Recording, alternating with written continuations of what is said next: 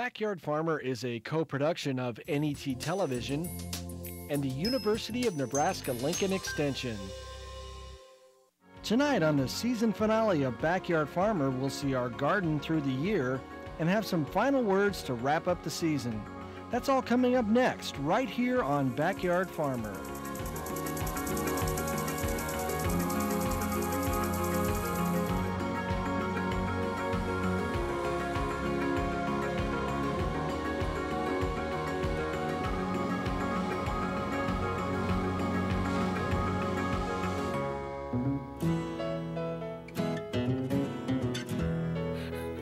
Hello and welcome to the final Backyard Farmer of the season. I'm Kim Todd and we're glad you could join us for our final hour of good gardening this season. Joining me on the panel, we have experts from the University of Nebraska Extension, Fred Baxendale, all those insect questions. I can't wait, I've got lots of them. Rock Gassois, all of the turf and weed questions. It's hard to be happy when it's our last show. It is very hard. Kevin Corus, Rots and Spots. Hello, hello. And Kelly Feehan in from Columbus answering all the horticulture questions. Hi, Kim. You know, as this is a taped program, we will not be able to answer your calls tonight. So instead, we're going to focus on those emails and catching up on some of those calls you've made previously. As always, if you need help with gardening questions, you can visit with your local extension educator, or you can go to the Backyard Farmer website. And to get the show going, let's take a look at samples. And Fred, we're actually getting some questions from viewers about this. Yeah, so this is kind of a fun one. Many of our viewers will recognize these as a mud dauber nest. And it's these little mud structures that we see up in the corners in our garages and under the underhangs and overhangs. You know, and it's kind of cool because they find the mud wherever they can find it. Often it's different colors, and the wasp, and here if we can see these are called, this is a common mud dauber, these three right here, and you know they build these mud tubes. Sometimes they're called organ pipe, and actually they're long and narrow like an organ pipe and have a series of holes in them. These are the granular, the globular type. And if we turn it just a little bit, we can see the emergence holes. So what we know, we can tell that these have already emerged. And so this one's done. There's one cell right here. Yeah, we can see it right here that in fact has not emerged yet. So we might be fun to open up. And what that does, the mud dauber provisions these with spiders that I have in the vial right here. So she goes in, collects the spider, stings it, paralyzes it, and then lays an egg on it, then seals it up. Now, here's the interesting part of the story. This little blue one right here, this is called a blue mud dauber, and it actually never builds its own mud nest. It, in fact, usurps the nest of the common mud dauber. What it does, it comes in, it moistens a little opening, pulls out the spider that's in there, dumps it, brings its own spider, lays an egg, and then seals it over. So it takes advantage of the common mud dauber's nest. That sounds like a lot of work for a spider meal. Yeah, well. And Fred, I put usurp on my pancakes. How cute. Cool. Thanks, Fred. Okay, Rock, we have a weed. We have a weed, and actually, Kim, you brought this in for me because I was struggling to get a weed today. Not that they aren't out there. But anyway, this is leafy spurge. Now, leafy spurge is common to our ranching and conservation, prairie conservation people and stuff because it's an extremely invasive and hard to control weed. And it also, cattle won't feed on it, and so they deliberately stay away from it. But the reason I brought this is that you're saying, why is a turf person talking about, you know, a prairie weed or a range weed? And it's because this belongs to a really unique family. And I think many of you will know the Euphorbia family. And, you know, when you squeeze it, I don't have a good cut here, but when you squeeze it, you know, you get that white, milky sap. And unlike the white from milkweed, which is not as sticky, this is sticky like a booger. So your hands get all sticky after you do it. And it's also in the same family as prostrate spurge, which is a weed that all the turf people hate. And then around Christmas, or the holiday season, excuse me, we get poinsettias. So they're all members of the same family, and they all bring this a sort of a unique ecological niche thing. So I thought that, nature's wondrous pageantry, I one-upped you with a weed. There you go. Or maybe. I think we have the latex. Milky Snap. yeah.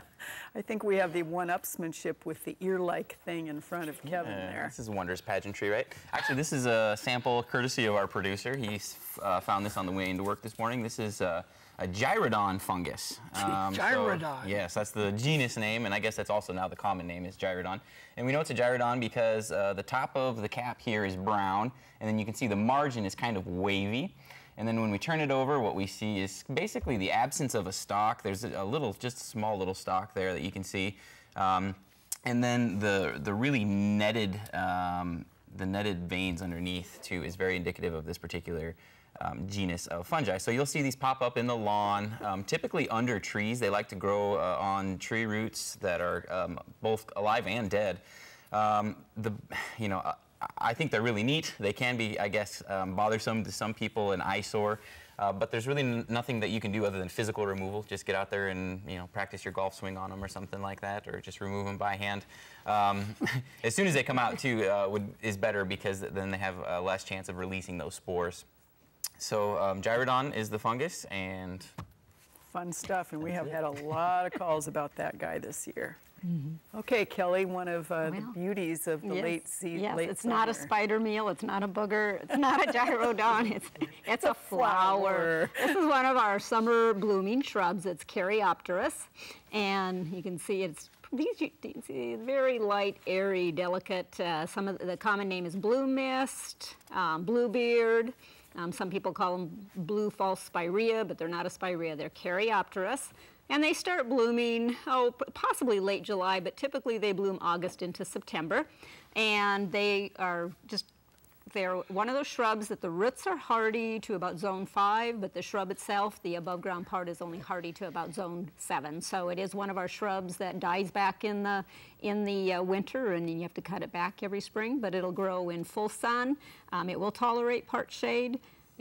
Pollinators love it. It's a great plant for butterflies and for bumblebees. Matter of fact, I harvested one out of my yard and I couldn't get the bumblebee off. It was just too cold and it wanted to stay there. So I had to leave that stem and prune another one.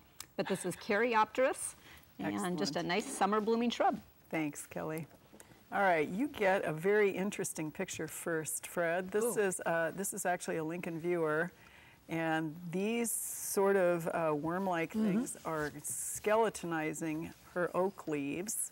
She wonders what's going on with that. Yeah, those are called scarlet oak sawfly, and they're sawflies, and it's the larvae. And they're really quite common on red oak. And we'll see, what you see is you'll see a tree, leaf that has a big patch that's all been tuned away. It looks like it's diseased and often maybe confused with a diseased leaf. What they do, they feed on the upper surface of the leaf and they just skeletonize it and they feed for a little while and drop off. So really, it's not a big issue. It's a leaf here, a leaf there. I've never seen a tree that was severely infested with these. So in terms of control, I mean, they would be very easy to control with anything like Sevin or permethrin or any of those products. But generally, it's just something that you can just see up there and not really be overly concerned about. All right, thanks, Fred. Rock, we have a turf picture from Grand Island and a turf picture, I believe, from Lincoln, and both of them are showing this yellowing pretty severely. We're seeing that quite a bit. Now, in the first picture, that was clearly in the low spots. So because it was in the low spots, that indicates water collected there. And much like you go by a cornfield when it's, certain times of year, you can see that yellowing. And it's just not getting the nitrogen it needs because of denitrification, which commonly happens in a lot of the grass plants. So that's a low depressed area. Thank you for bringing that one back up. That's in there. And the other area, though, we're seeing that a lot all over the place. And there's a lot of speculation about what's actually causing it. It could be something as simply as a low amount of nitrogen on the lawn. It could be a new soil. That looked like new construction to me. And then you've got this high variability because usually the soil you get in your yard when you move into a new home is obviously not the best soil on the planet. And you find 2x4s and all kinds of other stuff built in there. And so that creates a very uniform environment, and so nitrogen may or may not be available, or the plant might be growing under this sort of adverse environment. So, and then we've had weather from some very wet conditions, and then we went dry, and so this all could be happening like all together. But the one yellowing was easily explained by the low spots and denitrification, whereas the others are they're hard to explain, and it could be any number of things. All right, and so really not a whole lot to do about it. They can try to mask it, thank you. They can try to mask it with a nitrogen application if they haven't already put, 2 pounds or 2.5 pounds down. Then otherwise they're just wasting time, and then they're going to be mowing more this fall and whatever. So, they just, look on our website. There's a really good program to follow, and if you're following that and you get that discoloration, then it may be worth sending a sample into the diagnostic clinic. However, if you're not following that and you just put one bag in the fall and the lawn's a little bit thin, then maybe it's simply a nitrogen question, and then you could at least, at the very least, mask it with that. All right, thanks, Rock. Kevin, this is a kind of a neat question. This is from Fort Laramie, Wyoming, and it's a narrow leaf cottonwood, which is, it's related to our big old cottonwood, but it's got these spots, and he's wondering what needs to be done about that, if anything. Well, it's always, almost impossible to tell just by a picture, but cottonwoods are susceptible to a fungal leaf disease called septoria leaf spot, and it looks quite a bit like the picture. You have these areas of brown necrosis that are surrounded sometimes by a yellow halo. Eventually they'll coalesce into bigger, larger patches. That kind of is what that looks like. So I'm guessing that's what it is. So this disease might not come back next year. It's all dependent on the weather in the spring. This fungus infects the tree in the spring. One of the keys to management is just residue management. So all those leaves that fall this fall, it's a good idea to get rid of them before temperatures rise and we get enough moisture in the spring, because all of those dead leaves contain spores and they can basically get rain splashed up onto the tree and cause infection again next spring. So just control of the debris will go a long ways. If you can do anything to increase the amount of exposure to sunlight and wind for that particular tree by pruning or something like that, that may also help reduce the amount of disease severity. If you get chronic exposure year after year of this particular disease and it just won't go away, then you might want to consider some kind of a fungicide treatment, and you can consult your local tree care professional for which AI would be best against septoria, and it's probably applied in the spring to prevent infection from happening. So Kevin, I have a question so some people like the leaf litter underneath, right? Yes. And it's actually, that's sort of what happens in nature and whatever. Yes. So what would happen if you ran over it with a mower and ground it up like they do? You can mulch leaves back to a lawn with no problem. Right. Well, if you introduce those leaves into the soil somehow, then there's a lot of competition with microorganisms, and you might see some of the pathogenic fungi, those numbers be reduced. But if you just mow it and leave it on the soil surface, I think it could help. I think it could reduce the numbers, but I think you would still want to get rid of it. All right, thanks, if you have guys. a bad enough infection. Thanks. Kelly, this is a viewer that had a neighbor who bought plants labeled honeydew. Okay. And this is what he got. This is in Bassett, Nebraska, and he's saying it tastes a little bit like an unripe muskmelon. Okay. Well, it could be a honeydew. It just may not be one of what we commonly know as honeydew with the lighter green rind and the green flesh. So there's a variety of melons that are called honeydew. I actually don't recognize it. I can't give you the specific name of what it is. The person may want to go back to where they purchased it, take a picture, and see what was the variety, what type of melon is it. Honeydew is Cucumis Milo or something like that. I think that's correct. And there are different types of honeydew besides the one we commonly see. So, that if a viewer out there recognizes it, knows what it is, then go ahead and email us and let us know. But you may want to start with the retailer. A lot of people, must be from cross-pollination, but cross-pollination does not affect the current year's fruit, so that wouldn't be the case. So hopefully they can solve the mystery. All right, thanks, Kelly. Well, each week we take a few minutes to show you what's happening out at our Backyard Farmer Garden. Thanks to some special equipment, we've gathered pictures taken throughout the growing season. We'd like to show you how our garden grows in this special time-lapse feature.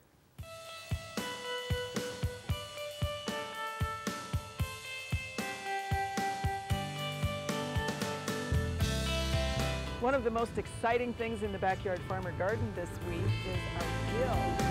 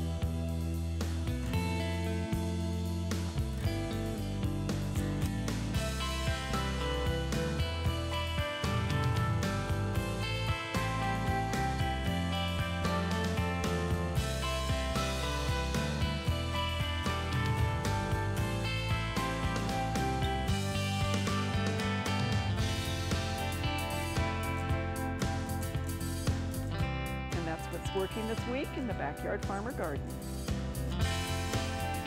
We have so much fun planning, selecting, planting, and growing that garden.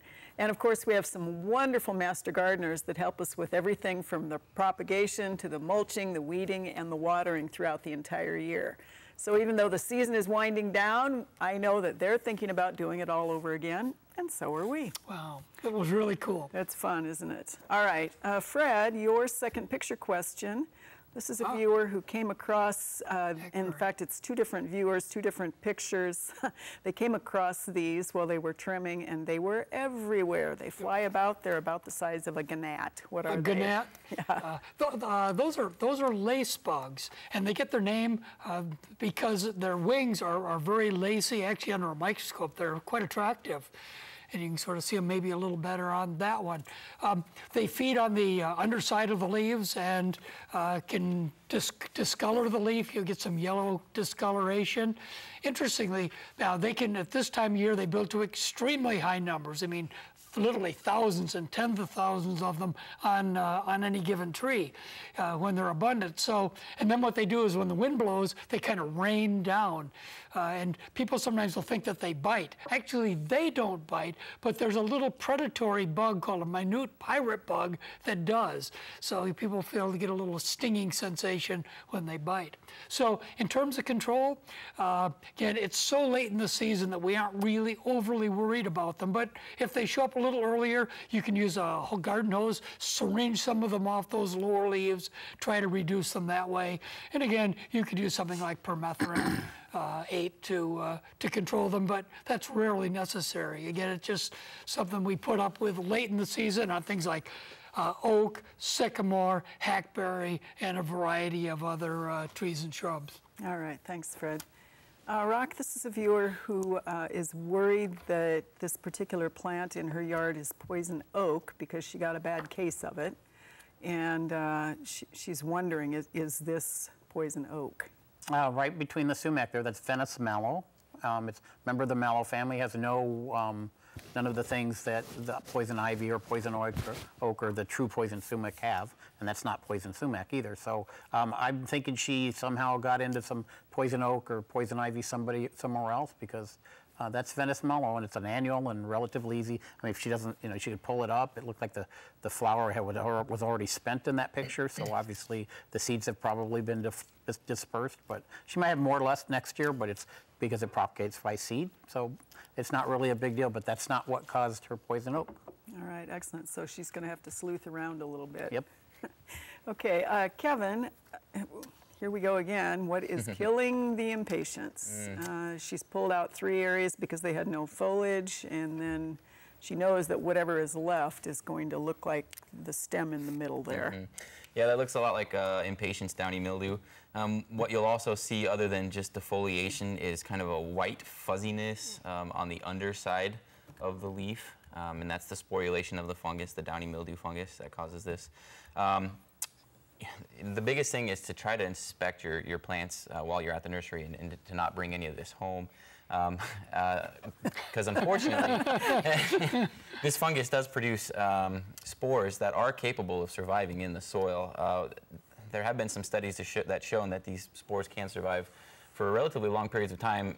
Now, these studies haven't necessarily been conducted in Nebraska, so we don't know how they can handle our winters, but it is safe to assume that once you have this disease, it might be in your landscape for a while. So you might want to mark these areas where you put these impatiens and keep them out of those areas for at least 1 or 2 years if you can. And it's only Impatiens walleriana, I believe, that is susceptible to Impatiens downy mildew. So the other guys will work in that same location. Right, yeah, so that's unfortunate for late season loss of all that beauty. Yes. All right, Kelly, we have a viewer who has hydrangeas. She didn't say whether they're actually the Nico Blue or Endless Summer, but her question is, if she prunes them back in November to a foot tall, will they come back next spring and bloom late summer? She pruned them early spring last year and didn't have any flowers. Okay, well, it all depends on what type of hydrangea they are. they look like they're only about a foot tall right now. Yeah. And the hydrangeas will bloom on, there's some that bloom on this year's wood. So the wood, and then it overwinters, and then it'll bloom earlier in the spring, and then they're like the endless summer and so on that bloom again on current year's wood. So I guess without my knowing what it is, she mainly needs to experiment. The fact that she pruned them in the spring, right, this year, and they didn't bloom, we had a lot of experience with that this year. It may have just been the weather that we had. I mean, the hard winter, it killed that. The fact that she pruned it in spring, she pruned away the wood, so bloomed on. I think I would, if it were me, I would wait and see if they bloom early in the spring. Right. And then prune them after they bloom. And that's the best way to experiment with it and figure out what kind they might be. Excellent. Thanks, Kelly. All right, Fred, let's see. We have a question from Crete about whether beneficial nematodes could be used as insect control in a vegetable garden, and whether that will help with squash bug and Japanese beetles. Well, let's answer the second part. Squash bug, Japanese beetle, probably not. But it's a really interesting question because beneficial nematodes, again, nematodes are tiny worms that infect insects, various types of insects. They feed in there, they reproduce, and they ultimately kill the insects, release many, many more what are called infective juveniles that infect other insects. So in principle, it's really a good idea. Here's the problem. When we spray out the nematodes, the beneficial nematodes, they're used to being in a moist environment. Well, if they're sprayed on the leaves, then the leaf dries and the nematode dies. So delivering these nematodes in an effective way is always the challenge. So it's certainly worth a try. If I did it, I would do it in the evening, when you're getting a dew on, to keep them active on those leaves and keep them moist as long as possible. You certainly don't want to do it in the morning where you have the day, the hot day coming up even now. So do it in the evening and give it a try. I mean, I've done a lot of work with nematodes over the years, and there's some applications that work really, really well, as in turf. Excellent. Thanks, Fred. All right, Rock. We have talked about starting the 3-in-1 weed control in your turf around Labor Day. This viewer is wondering when we end that, if we're going to do the weed control. And then kind of the second thing is also they want to do this in the vegetable garden as well after their final harvest. Okay, so let's do like Fred did. Let's do the second question first. So in the vegetable garden, that would depend on the product that they buy. And some of them have carryover, they can't be applied to subsequent edible crops. So just check the label on that. But there's no reason after you've harvested the vegetables that you couldn't go in on a warm day, the vegetable bed is there, it's been turned or whatever, and spray with Roundup, which is okay. And then you'd knock those weeds, if they're perennials, dandelion or any number of perennials out there, you'd get rid of them then. And so it's okay to spray Roundup, subsequently after growing the vegetables. But I'd be a little bit concerned. It's 2,4-D, can sit in the soil a little bit longer, and dicamba especially, so I guess I would get away from those. Now the question was about, okay, you do the first one at Labor Day, and that's perfect because the deciduous trees and the grapes and the tomatoes are all on their, they're pumping all their nutrients and everything into the leaves, and the leaves are no longer importing, so they don't tend to take up the herbicide as poorly. Now we don't want you spraying willy-nilly, and you still have to be careful. You still have to use some common sense already, okay? But still, at least this time of year, you're going to, and then the perennial weeds take it down into their root system, and they're annihilated relatively much better than they would be with a spring application. So, so the second application, depending on products, anywhere from 4 to 8 weeks after, but you're going to get some other growth in there. So if you've got a really weedy mess of a lawn, I would say go ahead and go 4 and 4 and do 2 applications after the Labor Day one. And then even on a warm day after, if you still see some winter annuals coming up, and we're not going to do any injury to the trees and shrubs, you could hit the weeds even on 65 degrees or better on a day. The herbicide is going to be taken up, and even in the henbed and the mustards and the other ones as well. The vegetable garden one, the better check the label, and I wouldn't be doing it in my vegetable garden. So all right, I'd go with Roundup. Or glyphosate. All right, this is a Bellevue viewer, Kevin, who has a question about an Austrian pine. dropping needles from the central part of the tree and then also looking pretty nasty in general. Yeah, well, when a evergreen tree drops its needles from the inside, especially this time of year, that actually could be something called just natural needle drop, especially if it's the whole tree and it's only on the inside of the tree. Sometimes it can be the result of stress, but pine trees especially will do that every few years. They'll drop some of their inner needles. However, if you're seeing something that looks more like this sample that I have, it could be Diplodia tip blight. And as the name implies, it's a tip blight, and just the very tips of the needles will be affected and killed. This year's needles, and all of the older needles will be green and healthy looking. So Diplodia tip blight as well as Dothostroma needle blight are very prevalent right now in our pine trees. And again, the greatest thing to combat this particular disease is sanitation. So these particular fungi produce spores on the cones and on needles that fall to the ground. So again, sanitation, if you can remove those, that'll help reduce your disease pressure.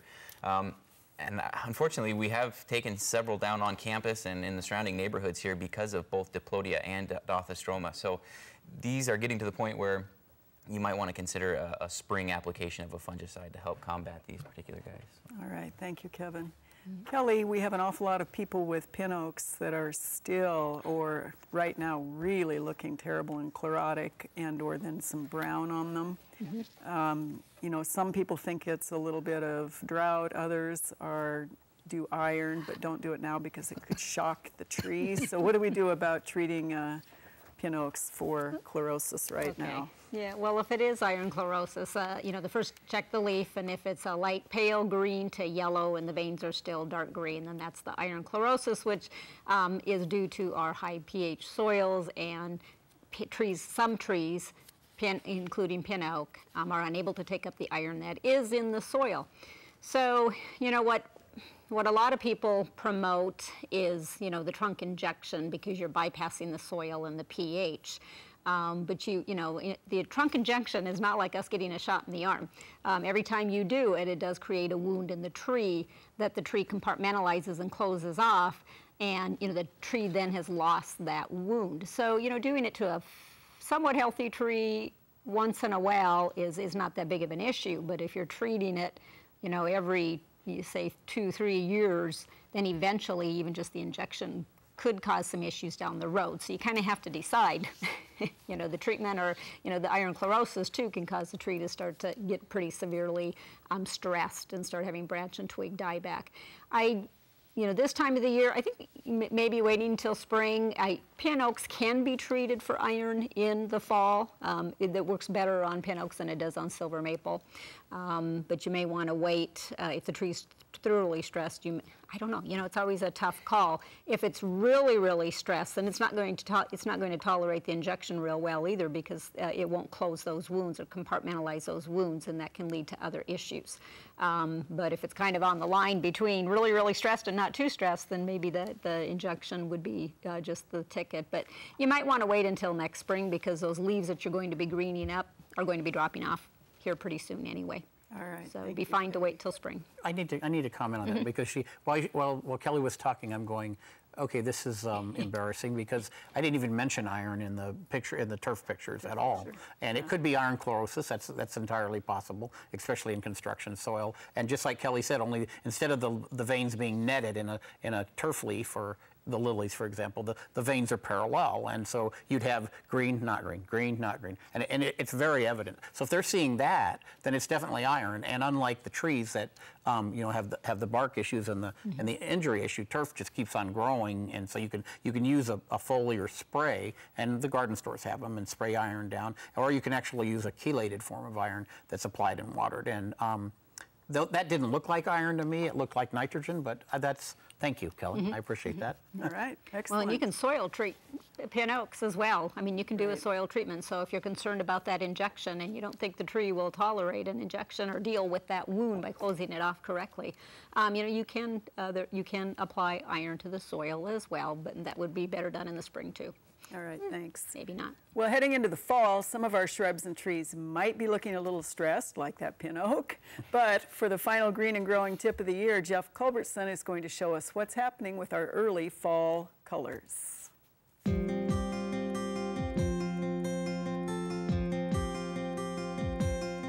A lot of times in late summer, early fall, we'll get questions about what's going on with my tree or shrub. Part or all of it may be going dormant earlier than the other trees or shrubs in the yard, and we're concerned that there may be something going on with that particular plant. For example, this pagoda dogwood here, you can see we have one little section here where we're starting to already get some of our fall color. Some leaves are already starting to fall off. So what we do when we have that, when we're faced with that, is we'll come in, make sure that the wood is still pliable, that branches aren't dead. So if you have a dying branch or dead branch, obviously we want to prune that out, but we want to avoid doing any big pruning right this time of year. But you know, there could be a variety of things, and some of them may really be of no concern. Based on light and everything else, sometimes trees in certain sections will just go dormant a little earlier than the others. So at this stage, don't overreact, don't worry about it, and we'll see what spring brings. Thanks, Jeff. It's time to take a short break. Coming up soon, we'll hear some final words to wrap up our season and more of your questions, of course. There's more Backyard Farmer coming right after these messages.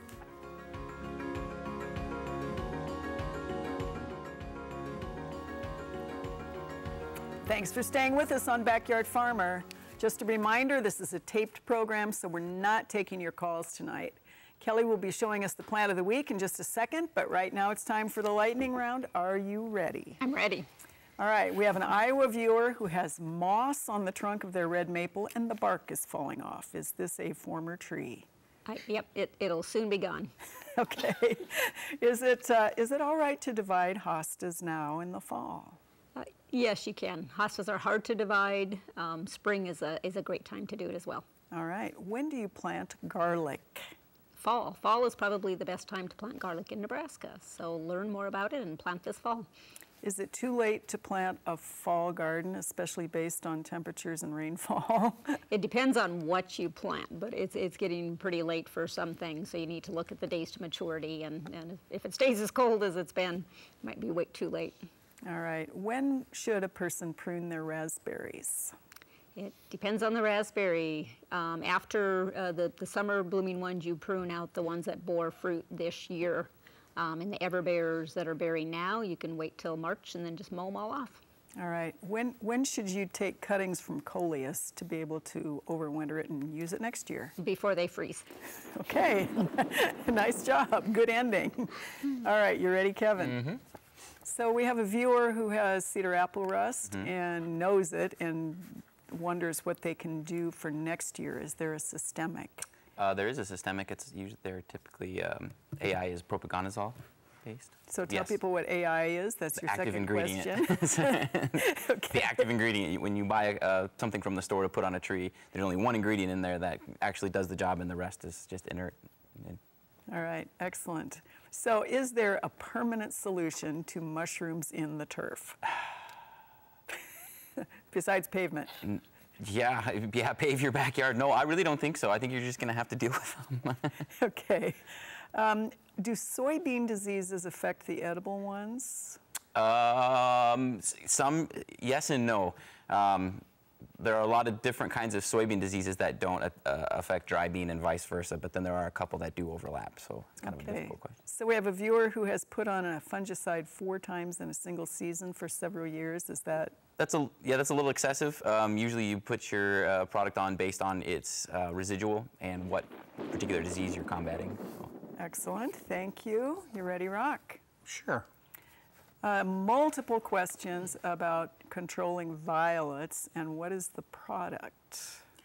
For violets, you want to use something that has triclopyr in it. It's a little bit of a bit more systemic for violets. So there's a lot of products out there. Look on the label, and the active ingredient is triclopyr. And the timing is when? Fall. Perfect to do it right now. Should have started at Labor Day with the first step, but they still have time for a couple to get them out. And violets were very aggressive this year. Okay, so how late can a lawn be aerated in the fall? I generally say around mid-October. Okay. Can a weed and feed product be used this fall in a mixed turf, or do we just weed or do we just feed? I'm not sure what they understand by a mixed turf. My guess is it's probably Kentucky Blue with fescue. Sure. Okay. How do you control trumpet creeper? Some people move, change addresses. And what do we put on stumps to kill them after you cut the stump producer?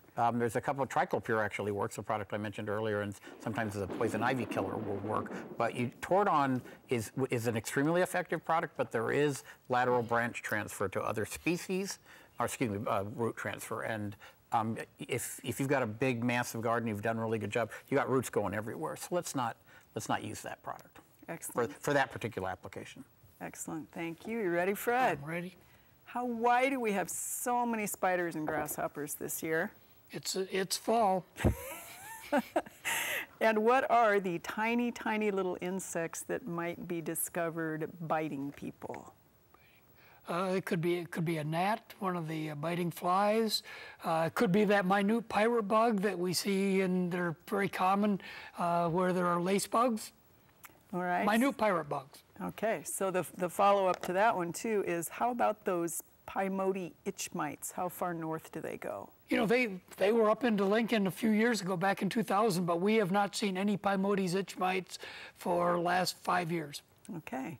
Would there be any such thing as a twig girdler that would clip off the ends of cedar, or would that be one of Dennis's critters? I would say it was probably one of the critters. I mean, there are a lot of twig girdlers that do break off them, but mostly it's in hardwood trees. All right. What is a hoverfly? A hoverfly is in the family Syrphidae, and they'll fly and they'll hover. It's a predator, so it's one of the good guys. Excellent. Looks a little bee-like, as I recall. Yeah, it does. It looks like a bee. All right. Some of them. Okay. Excellent. All right, Kelly, you have some beauty for the plant of the week. I do, and Kim brought these in rather than Gladys, since we're taped tonight. But this, a very pretty arrangement. These black ones right here is blackberry lily. And this is actually I guess you'd call it the fruit. And they stay there. They're hard. They'll stay there all winter, but it's a very invasive. It's a little orange flower, speckled, very pretty, but be aware that it will spread on you. The purple one is pitcher sage, which is one of our native salvias, but pitcher sage. And I'm going to rotate it here. The tall spike here is and both of the yellow ones are goldenrod, but the tall spike is one that's called goldenrod, or if you've heard of the variety Wichita Falls, that's that goldenrod, and then the one in the middle is just one of our natives, and I think you said it was rigid goldenrod. So a very pretty arrangement for fall. 'Tis the time of year, and those were, I'm sure I have soldier beetles all over my car. Yeah, lots and lots of them.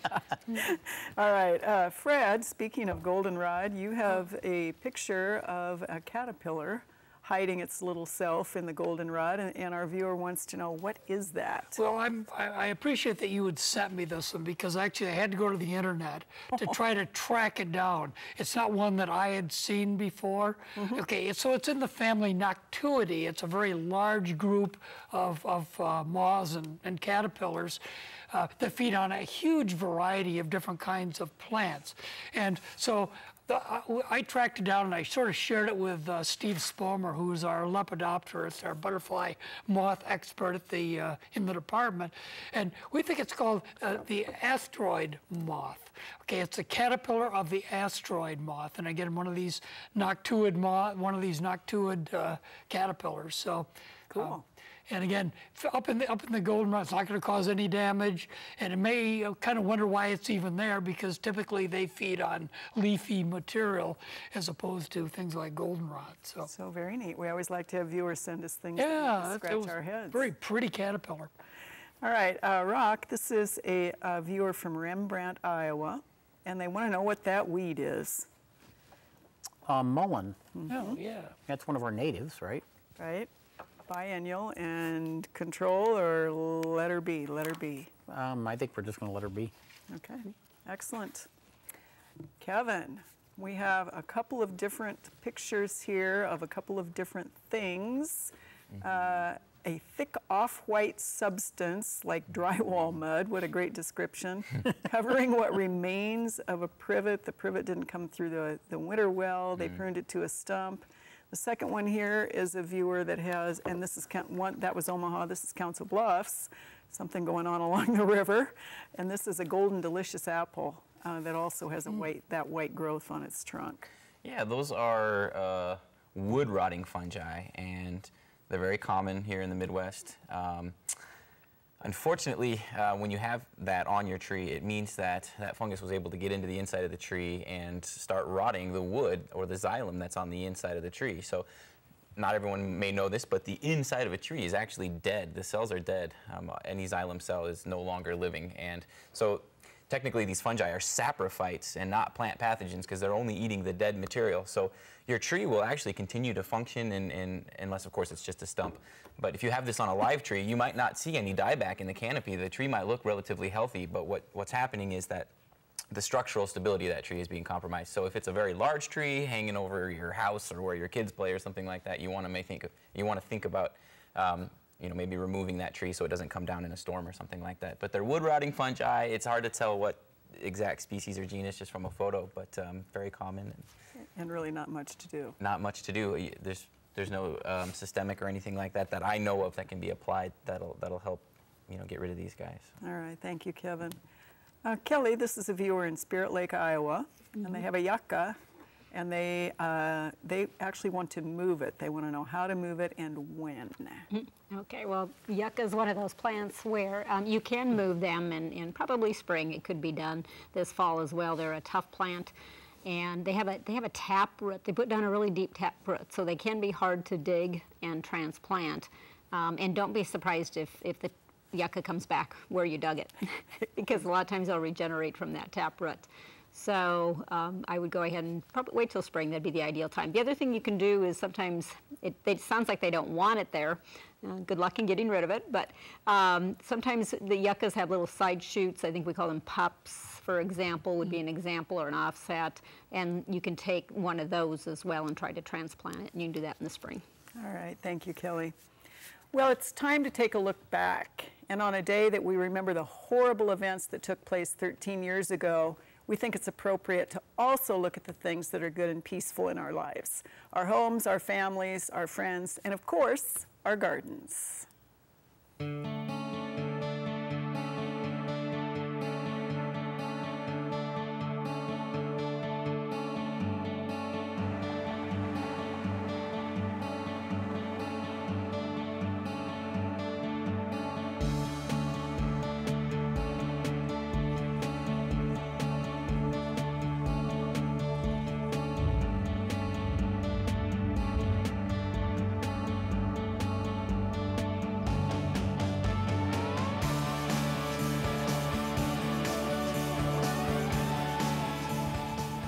Backyard Farmer this year was oh beautiful, and we had a beautiful season to prove that we were right on track. We started talking about the pollinators and the role they play in the garden and in the landscape, and for the health and well-being of everybody that watches our show and enjoys it. Oh beautiful means different things to different people. It is things that sing to the heart, everything from food to flowers to friends, family, and pets.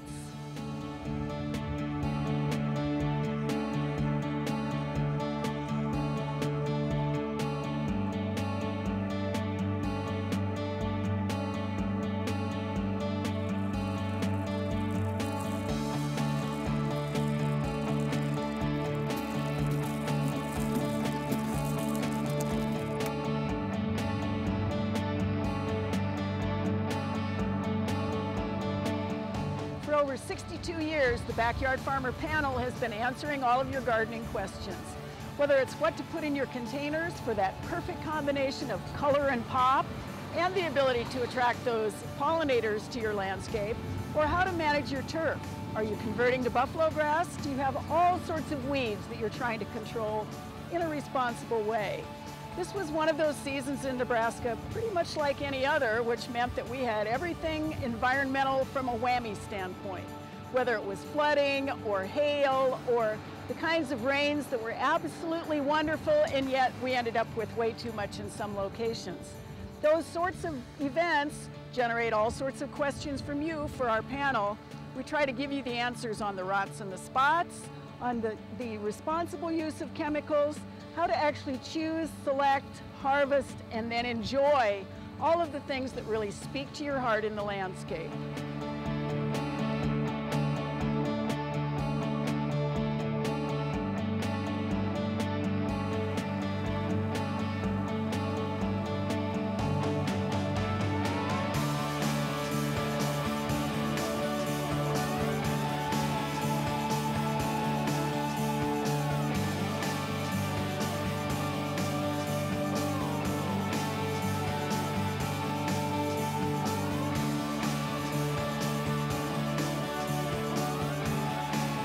As I'm standing here in this beautiful public space with the University of Nebraska in the background, I'm reminded that UNL Extension is the reason that Backyard Farmer exists.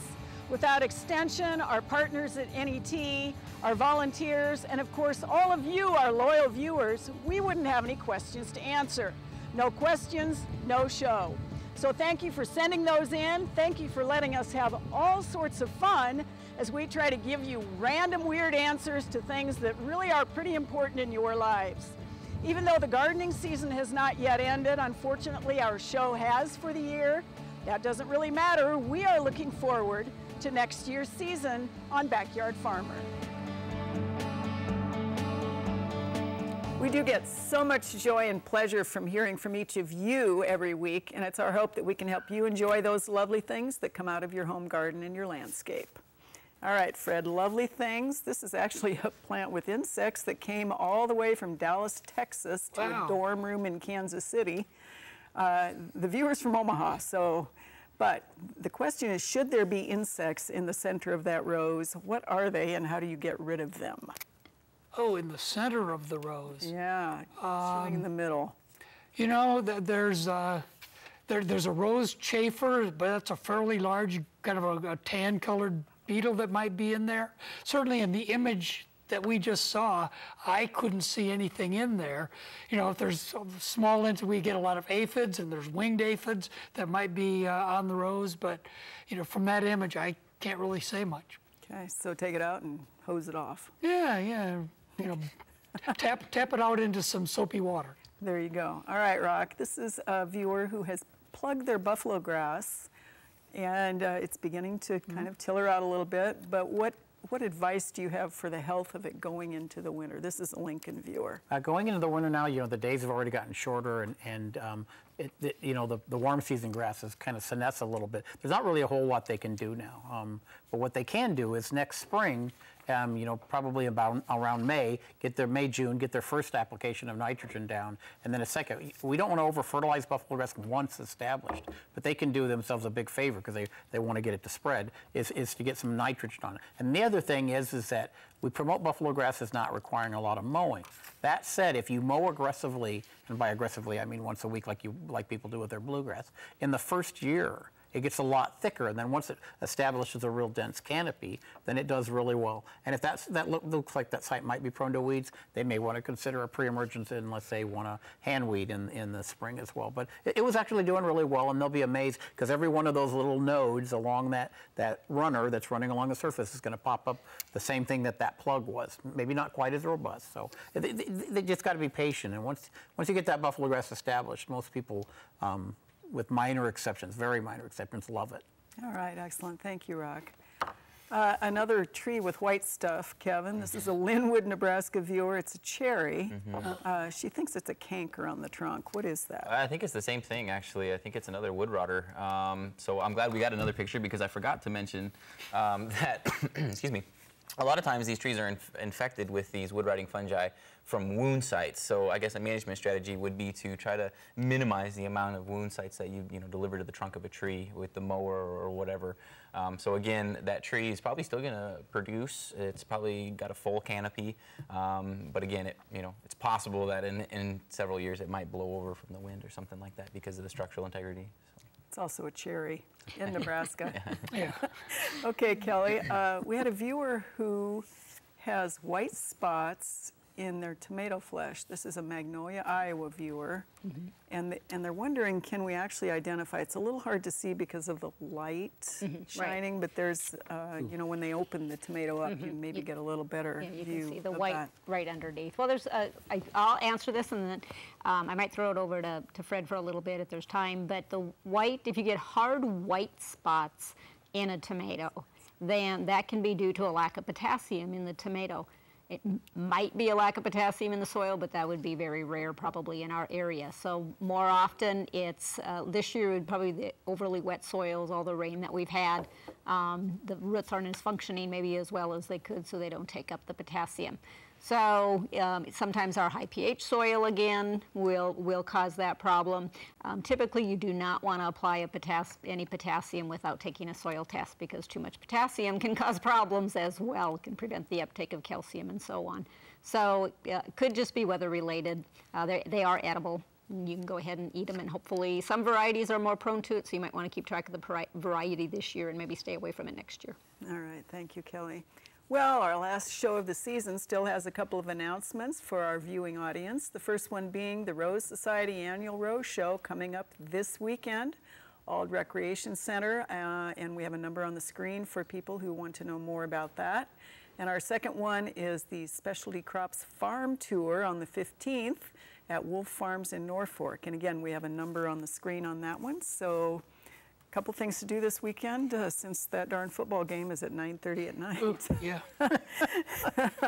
All right, Fred, we have a follow-up question actually. You know, if you want to talk a little bit about the other option for the white stuff in the tomato. Right. So stink bugs will often feed on tomatoes, particularly during dry periods, which isn't the case. And when they do, they leave a little dot where they insert their mouth parts, and then there's a little hardened area that is white or green. So another option would be that it might have been some stink bug feeding causing that. So, all right. Or a combination of both. All right. Rock, quickly, we have a viewer who says that they're getting ready to release Roundup Ready Kentucky Bluegrass. Not true. Not true. Well, that was a lightning. Okay, I better get ready for the next question. Kevin, also very quickly, we have a viewer in Emerson that sent us a picture of a little fungus that looked like a little tiny white quarter, and it looked like a white sea urchin. Oh, spiny. That's a type of puffball. If it's really spiny and small and white, it's called the beautiful puffball. And again, not particularly edible, but it's not causing any harm. It looks really neat, so enjoy it. All right. Kelly, I think you get maybe one question or close before we go to close here, and that would be cutting back lilies in the fall that are they're calling them the bush type that we see in the landscape. Do you let them yellow? What do we do with those? Yeah, well, wait till they naturally yellow and maybe the first frost. So it could be whether they're daylily or whether they're one of the Asiatic oriental lilies. The answer's the same. As long as they're green, let them continue to photosynthesize, put more stored food in the roots for next year's blooming. And then once they die down naturally or freeze, then go ahead and cut them back. Okay, all right. Thanks, Kelly. Well, we do want to say thank you to everybody who called in, emailed, sent us a picture or a letter this year, or caught us in the grocery store. Without our local audience, we really wouldn't have very much to do. So we also want to say thanks to the panelists who come in every single week to answer your questions. Pretty dedicated to do that. We also want to say thanks, of course, to the production staff and everybody behind the scenes at NET. They're truly our partners in bringing you Backyard Farmer each week. Those volunteers, the master gardeners, staff at Finke's who help you answer the questions. We couldn't do the show without you either. And of course, our producer. Don't forget, the Backyard Farmer Winter Program will come to you starting in January, right in here on NET1. So be on the lookout for that one. Thanks for watching. Good night, good gardening. We'll see you all next season, right here on Backyard Farmer.